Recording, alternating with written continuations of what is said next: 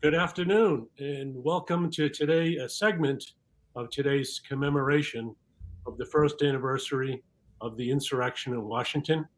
I'm Bill Mills, retired editorial page editor of the Cape Cod Times, and I was asked to moderate a discussion today with Congressman Bill Keating, who was at the Capitol last January 6th, and Nathaniel Philbrick of Nantucket, the award-winning author and historian.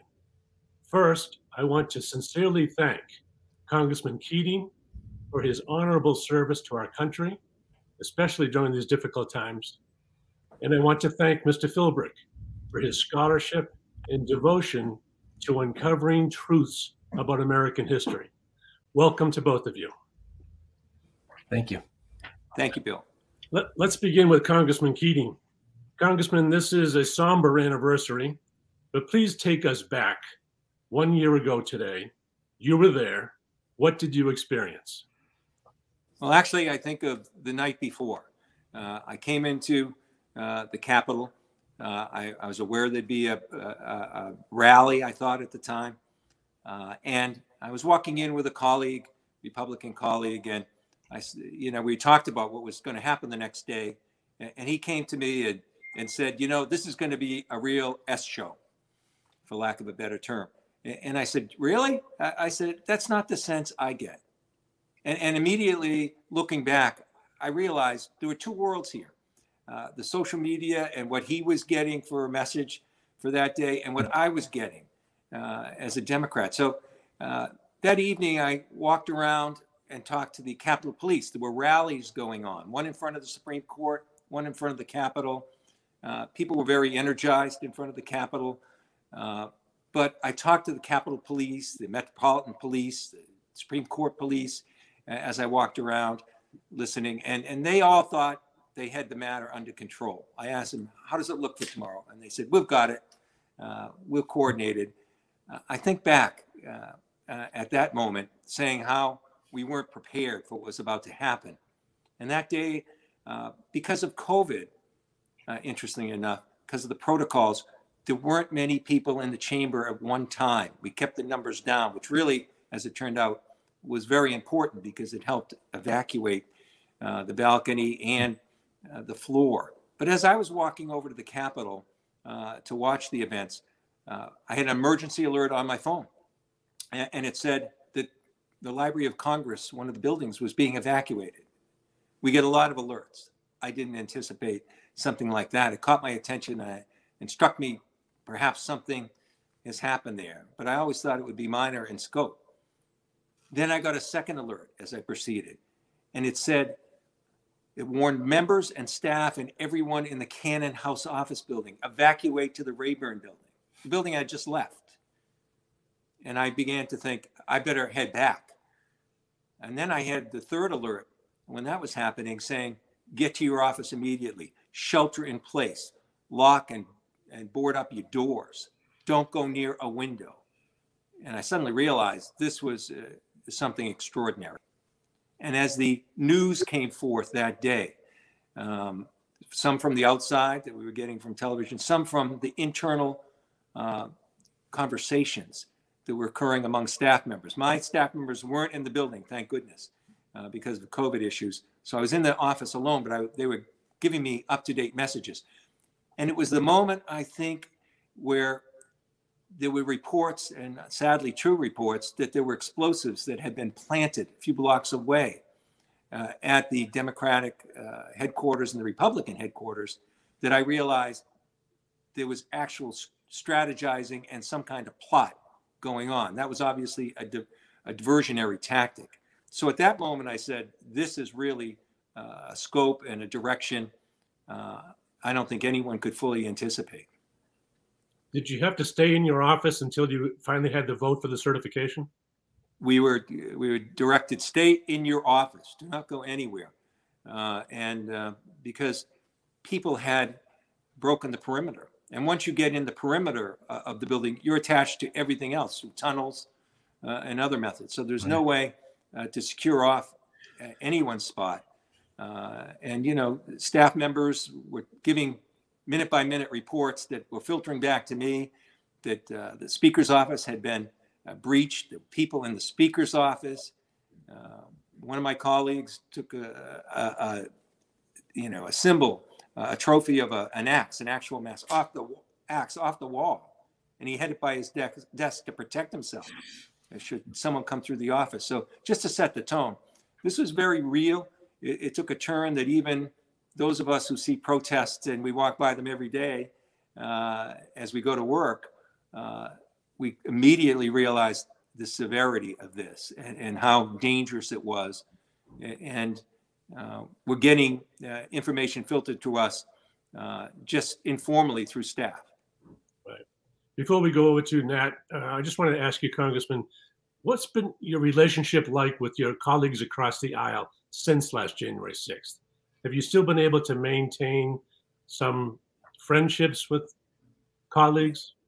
It's different since then. Clearly, this marked a difference. There's a core of my colleagues that really, because of a warped sense of ego or very extremist views themselves, that would be very difficult to work with, not just for me as a Democrat, but that same feeling has been expressed time and time again from my Republican colleagues with that core group. And these are people, some of them, that as the investigation unfolds, are clearly have had involvement in this of some nature. We're going to find more about that going on as the investigation goes. With my other colleagues, as you're aware, there was a vote to ratify the certification of the election, usually a very procedural vote. And 139 of my colleagues voted not to certify what they knew, the vast majority, was a free and fair election. Now, in their instances, I view that vote, many of them, the vast majority of them, didn't believe that the election was fraudulent. They made a calculation, a political calculus that for them, they knew that vote wasn't going to be determinative, and it was just easier for them to vote that way and not have a primary opponent, not have a well-funded opponent, not having one where the now ex-president would be involved against them. They made that calculus that it's better to vote this way. It's not going to make a difference, and it's easier for me.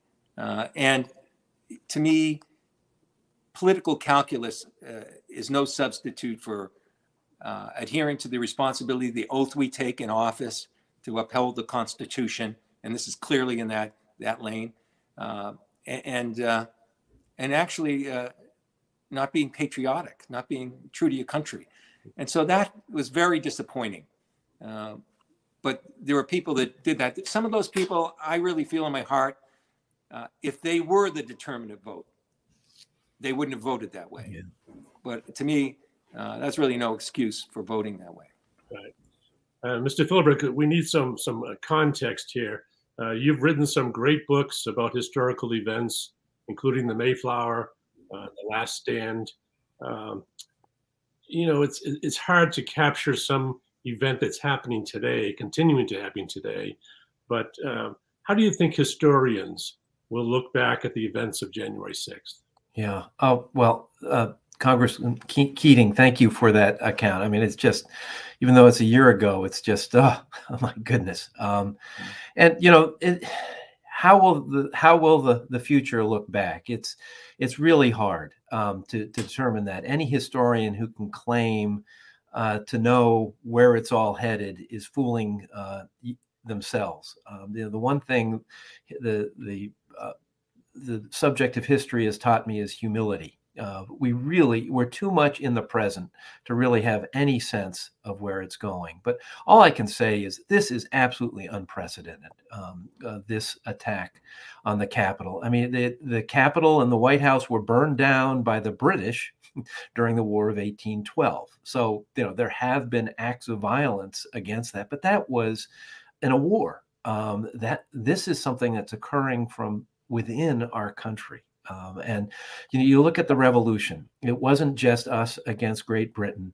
There were loyalists and there were patriots. There always have been political divisions in this country. The writing of the Constitution created divisions, whether you were a Federalist for the Constitution and a strong federal government, or you were an anti-Federalist and you distrusted that strong federal government. These divisions have always existed. I mean, what is this country is about, and what the Constitution was trying to create was a system of laws by which these kinds of differences of political opinion, and there will always be, it's part of how a democracy works. But the Constitution created a system of laws that the transfer of power from one person to another, from one party to the other, and remember, parties did not exist when the Constitution was written, will be peaceable, will be civil, and never before in my experience, and when you look at history, people can complain about an election and claim that there were individual acts of dishonesty and things like that, but to claim that the whole process is somehow tainted is really unprecedented, and gets at the very heart of what this political system is about. We, as members of a republic and a democracy, we have to have faith in our elections. Otherwise, none of this works. And so this is a very serious time in our history, and we cannot just brush the reality of last January 6th under the rug, because you have to, if we are going to march into the future, we have to look in the past. And the one last thing, how will we look at this in the future, I think has a lot to do with how the American people respond to this challenge. Do we stay a democracy, or do we become an autocracy? And if we become an autocracy, it will be looked back as that seminal moment when a dictator, an autocrat, was able to come in. If we're going to remain a democracy, it will be looked at entirely different, and it's all up to us. You're absolutely right, Mr. Philbrick, about how this is a very serious time in our country's history. Angus King of Maine, he wrote an op-ed in the Globe saying, we are currently in a constitutional crisis. Congressman Keating, your colleague Jim McGovern up in Worcester, just had an op-ed in the Globe saying that the coup is continuing. This isn't over. Would you agree with that? Absolutely. This is ongoing. I think that's one of the important reasons to look back a year back at what happened, because we have to understand it in its totality. We still aren't there yet. That's why the importance of having this investigation that's occurring, a bipartisan investigation that's occurring, is so critical. Not only to find out the logistics of what happened, to take precautions in terms of security, but in a larger sense to say, how did it get here? Where are we going? And what can we do about it? And that's the scope of this investigation to me. And that's why it's so important. But we're clearly doing that. Look what's happening right now around the country. And it's really interesting, as Nat mentioned, when at the beginnings of our country, there were no political parties at that time. Alexander Hamilton was concerned about the ability of a new country with new people experimentally dealing with democracy, that you needed a protection. So that's where the Electoral College sprung from. But parties came in the 1800s, and they had guidelines, guardrails rather, around them. They protected us from the extremists, those parties themselves. And there were downsides to that manner of going forward, but that protection was there. The protection isn't there now. That's part of the difference. And so what we're seeing around the country right now, as we speak, is an institutionalization of this trying to affect our democratic voting process. Democracy isn't just voting. It's voting and counting the votes. You can have voting, but what good is the vote if it's not counted properly?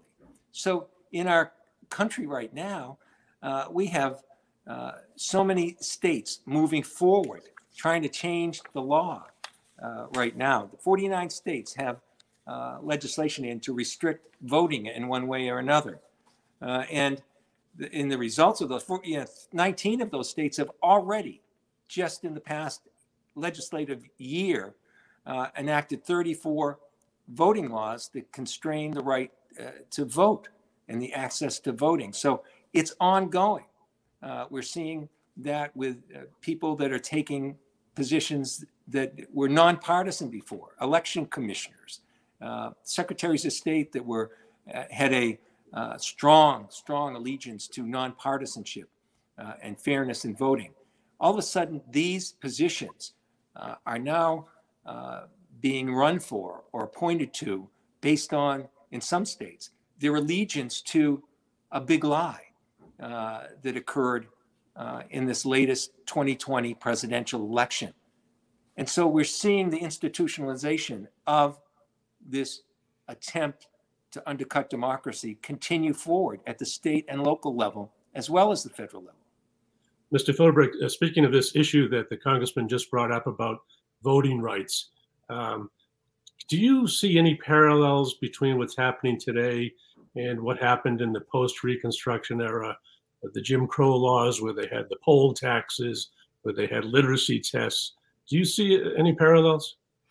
Yeah, disturbing parallels. I mean, it's effectively stuffing the ballot box before the election begins. If you start to limit people's access to the polls, to democracy, and this stuff has happened before in all sorts of ways. There's all sorts of ways to manipulate this, and there's been situations where all sorts of bad things have happened. But what's disturbing now is we have the rule of law, and by manipulating the rule of law, it's as Bill was saying, it's institutionalizing something that is limiting our democracy.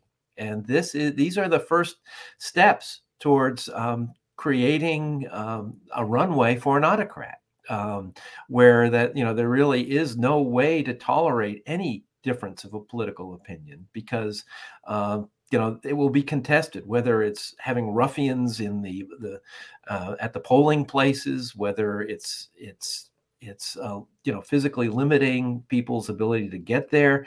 I mean, this is disturbing stuff, and it really has to be something that's monitored from an objective point of view, rather than a partisan one, because where it could lead is there's so many countries in this world that show you where it will lead, and we've got to be very careful. Speaking of that, and I think Nat, you hit it on the head too. That our founding fathers were concerned about this. They were concerned about an autocrat, a dictator, authoritarian rule, and that's why they put in the Electoral College. But we've had, in our past, in our history, in our country, we've had people like Father Coughlin, and we've had people like Huey Long, we've had people like George Wallace or Joe McCarthy. We've had these people in our history, but the parties self-policed. They did not allow these extreme people to take the next step to be a candidate for president. But I think in 1968, after the Chicago Convention and other things, there was another step where the primaries, which had evolved during the 1900s, those primaries then, and the conventions, those primaries became binding after that. And people thought that was a reform, and it may indeed be. But we've seen how that system now has created an avenue for an autocrat to come in and move. And those informal safety controls that the parties themselves, the major parties, controlled, are gone. There's another factor we haven't talked about that did not happen back in the McCarthy era, and that's the issue of the fractured media.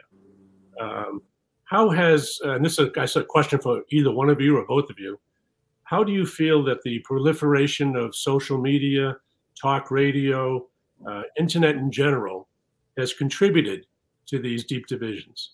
I think it's a primary contribution. It's, you know, for all of us, it just feels different now.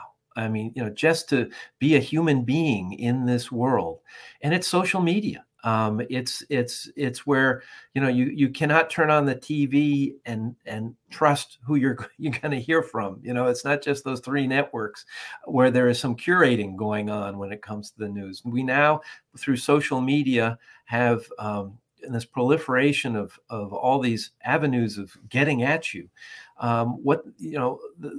You're not getting expanded points of view. What you're getting are people getting into their little bunkers of what they believe and reinforcing those beliefs. And once you're in the bunker, it's very easy to manipulate what you learn. You know, we're all at some point potentially gullible.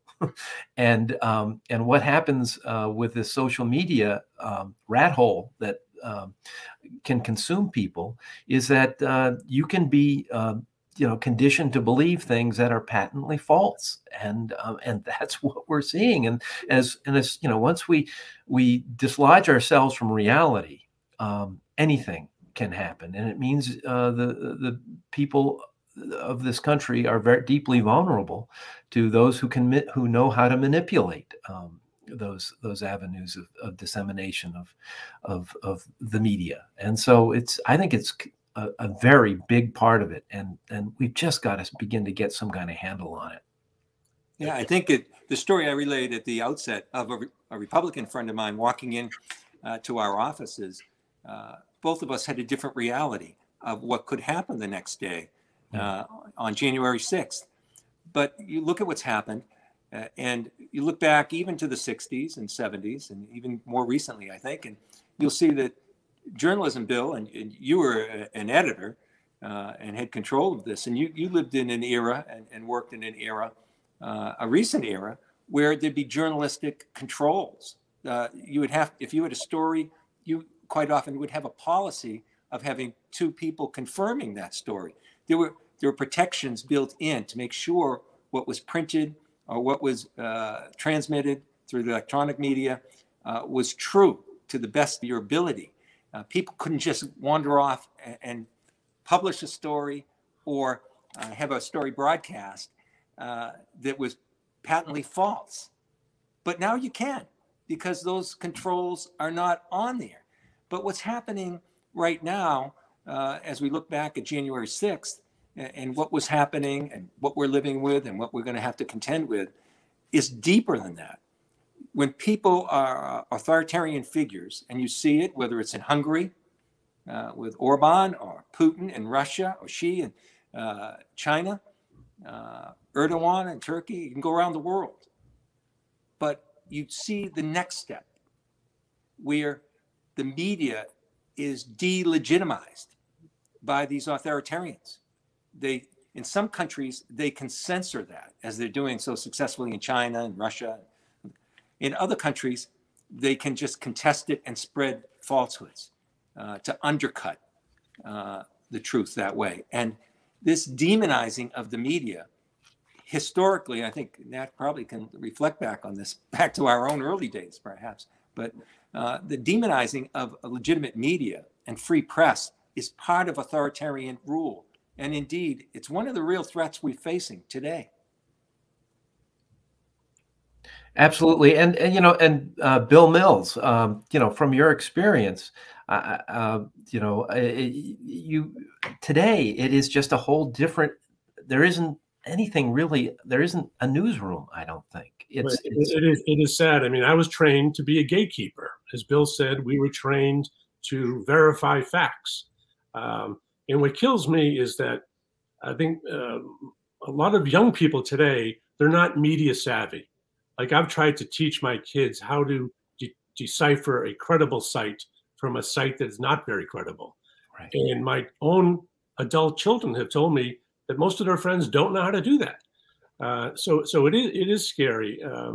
And this whole thing about everybody's a citizen journalist these days. Journalists were trained. I went through 4 years of college to learn what I learned. But it's like, would you get on a plane with someone who doesn't know how to fly a plane?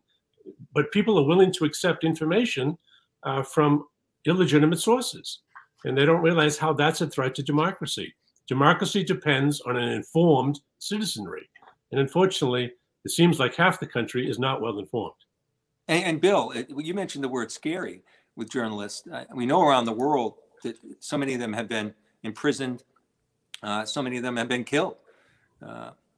But think back to just recent times. I mean, even in this era, there were packages sent, threats of bombings for CNN and other news media, threats to journalists, career threats, but also physical threats and violence to media.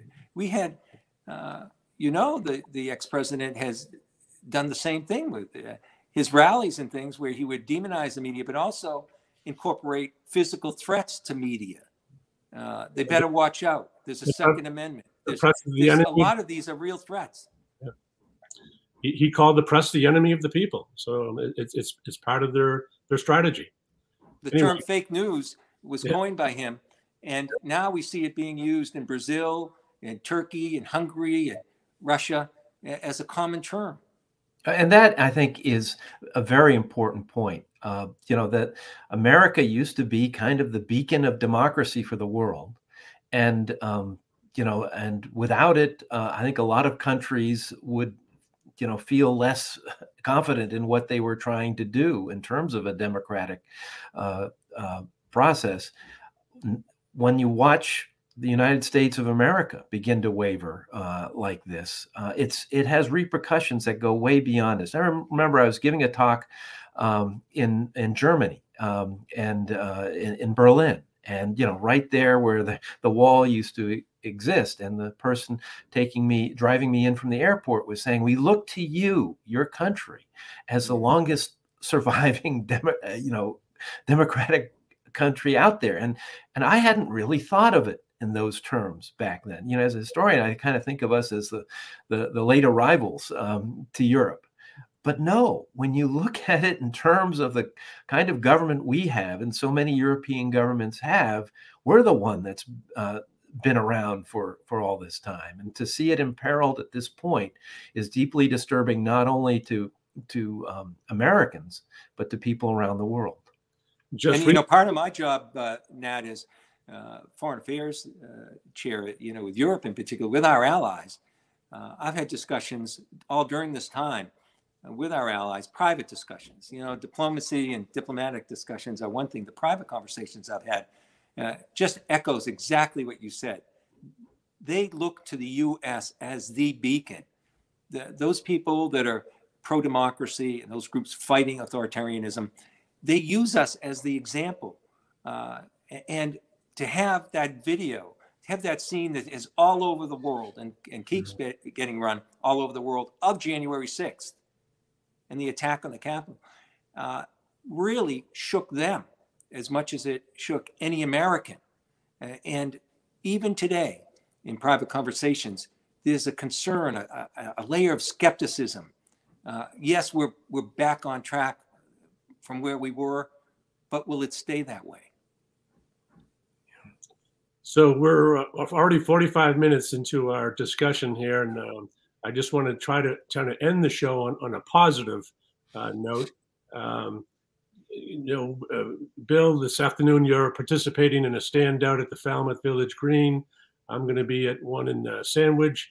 But beyond those kind of things that citizens can do, what do each of you think that citizens can do to kind of head off where we're going? Because there's a lot of people seeing a convergence of dark clouds, if I can use the weather media metaphor. That when there's a bad weather system coming from the west and one from the south, there's going to be problems in New England. There's a lot of people that see that storm gathering, especially as early as this midterm election in 2022. So do you have any uplifting advice for what citizens can do? Well, I'll go back to January 6th as part of this. I was getting calls from my local media in Boston, that had my cell phone. And I told them I'm not leaving this place until we certify those ballots. And interestingly enough, in a bipartisan sense, Mitch McConnell over in the Senate side had said, we're not leaving this place until after we certify those ballots. One thing to remember, we persevered that day. We took an unexpected and serious attack on a democracy. But at the end of that day, we certified those votes. We moved forward.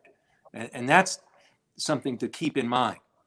Yet, this is a continuing threat, and it's a growing threat. And you talk about the hurricane coming, it's coming. And it's coming in 22, and it's coming in 24. Canada, one of the most respected political pundits in Canada just today said he expects authoritarian rule in the US by 2030. That's our closest allied country. So this is real. So what can we do? First of all, we can protect the strongest tool we have, our vote. And there's legislation that passed the House that should be taken up by the Senate, the Freedom to Vote Act, that gives some type of balance and protection in place to some of the outrageous actions that are taking part in state and local governments on the election front. Our courts, the Supreme Court, there's a concern they won't stand up the way they have. Some of their rulings have clearly indicated that they're giving more influence to the states, but hopefully they still have authority that they can exercise. Our Justice Department, and we didn't even talk about this, but the efforts that were made in the last 4 years and during this and after this attack on our Capitol on January 6th, don't forget, even though the Attorney General for Donald Trump said the election was Joe Biden's, that it was a free and fair election result, even though he said it, even though so many other people said it, even though 60 court cases said it, they have still gone forward. So we need that protection going forward, and we need an engaged Justice Department looking at what happened on January 6th so that the American public has a better sense of how serious this was, that this included an actual plot as part of it, an actual coup as part of this. First thing we have to do is get to the facts and the truth of where we stand and what happened. Because without that, we can't go forward. We've had people, so many people, respected people on the other side have just said, we've just got to go forward. We've got to get this behind us. We can't go forward without knowing exactly what happened. And there are things we can do legislatively to do it. And in the last analysis, the greatest power we have is in the American public itself. Democracy, it's often said, democracy is threatened most when good citizens fail to vote and get involved. So there's a great part of going forward to protect our democracy that rests in the power that people have individually. But we can't have that power that people have being diminished by what's going on right now, particularly on their rights to vote. Thank you, Congressman. Thank you. Mr. Philbrick? Yeah, if we're looking for a positive point of view or something to do, all I can say is I am by nature a pessimist. But when it comes to this country, and when it comes to the resilience of the institutions that were created by the Constitutional Convention, I have real faith. Bill, you referred to people that if the vote counted, you think they might have voted differently. I think we may have the storm clouds may be breaking soon, and people will have to actually look the horror in the face. And my hope is that people from all sides of the aisle will be willing to say, once they've seen what actually was going on, this is what happened. So this country has seen a lot of challenges in the past. We were born in a revolution. We were born out of violence. A kind of contained combativeness is a part of a democratic process. We've contained it. It's messy, it's confusing, it's inefficient, but no one has invented a better system of government. And I have faith that, yes, it's not going to be necessarily pretty. in the months and years ahead. But hopefully, people will be able to, we'll get through this, and it will be our institutions and the rule of law that will ultimately prevail. And I would be remiss, Bill, before I hand it back to you, and Nat, thank you so much for everything you're doing, to say integrally in this is the freedom of the press. How much we've learned about what happened on January 6th, how much we've learned about so many of the things that have undercut our democracy of late and going into the future, I'm sure. We need a free and engaged press to go forward. That separates us from the other countries as well. And I dare say we would know half of what we know now if it wasn't for an engaged press going forward. And instead of demonizing that press, we should embrace that freedom that we have. And we should work with the knowledge that's there and have some confidence going forward that as long as we adhere to a rule of law, as long as we have a free press, and as long as we have an engaged citizenry involved and elected officials who will speak up even to their own detriment politically, there's reason for confidence going forward. But those are pillars that we have to have. Congressman Keating and Mr. Philbrick, thank you so much for your time and your insights. You've left a really good ending message for our viewers today. Thank you again for your time. And thank you, Bill. Thank you, Nat. Thank you, Phil.